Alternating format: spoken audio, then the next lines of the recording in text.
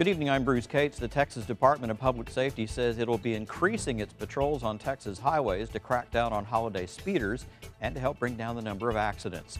The troopers will be looking for those who drink and drive, speed, or don't wear seat belts. With gas prices at record lows, more people are expected to be out and about. Last year, more than 400 DUI arrests were made in Texas, along with more than 7,000 tickets issued for speeding. Well, many kids across Texas will have their holiday wishes answered by perfect strangers just because they dropped a letter in the mail. For over a century, Operation Santa has allowed Postal Service employees to write back.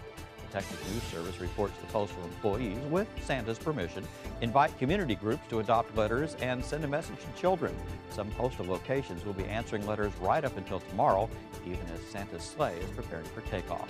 More at klrn.org/news.